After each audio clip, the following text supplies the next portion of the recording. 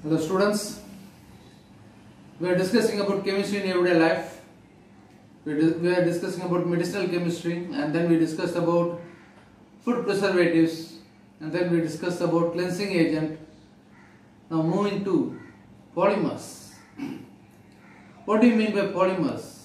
In sense, preparation of polymers by means of monomers is called as polymerization.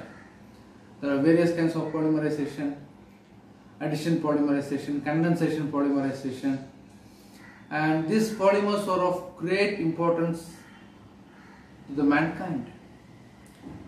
Very important commercial products are prepared by means of this polymerization reaction, say Buna-S, Buna-N kind of rubbers,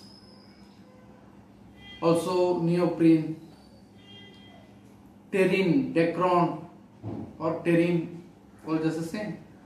So preparing these polymers by means of polymerization. In this session we will discuss about preparation of Decron, otherwise called as Terylene, otherwise called as Terylene. Okay, Terylene.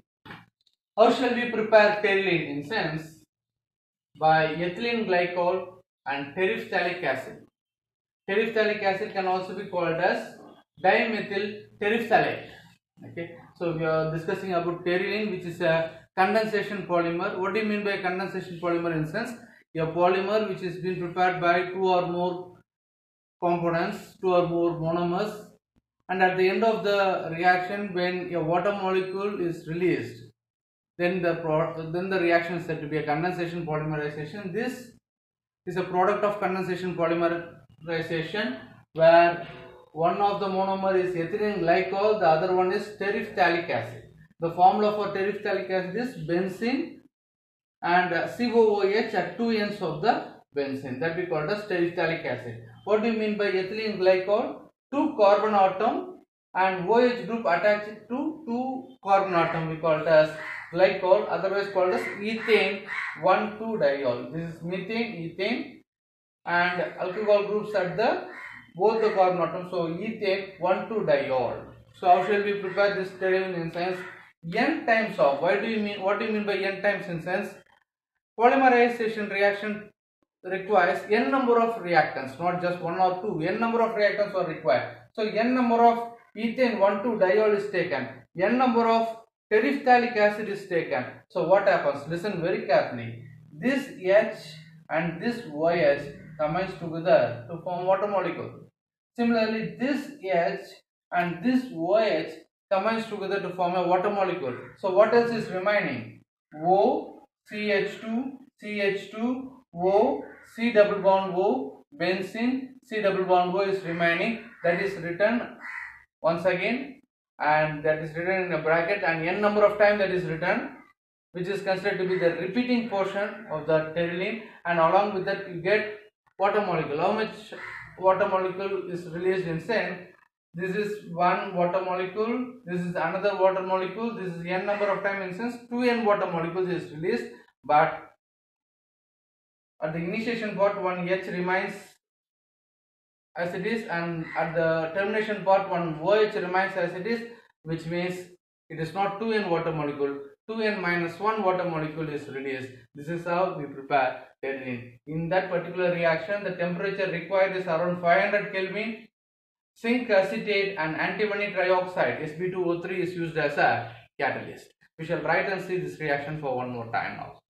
Okay, let me write glycol CH2 OH on both the ends is called as ethylene glycol.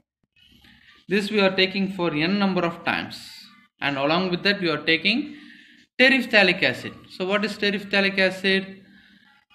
As I said before, we need to have a benzene ring, and at one end we will have a acid group, that is benzoic acid now, and to another end also we are adding a acid group. This is otherwise called as terephthalic acid, Terephthalic, terephthalic, acid. You are taking it for n number of times. So what happens? This OH combines with this H. Similarly, this H combines with this OH. So what else is remaining? So O, CH2, CH2, O, C double bond O, a benzene ring, and then again a C double bond O is what is remaining. This is for n number of times. So how many water molecules will be released out in sense? 2n water molecule is supposed to release, but at the initiation part there will be one hydrogen, at the termination part there will be one OH molecule remaining in sense. Then it is not 2n water molecule, it is supposed to be 2n minus 1 water molecule. So this is otherwise called as terylene or decron, otherwise called as even terene. Hope you all enjoyed the class today. Write and practice this reaction. We will meet up with another important reaction in the next class. Thank you.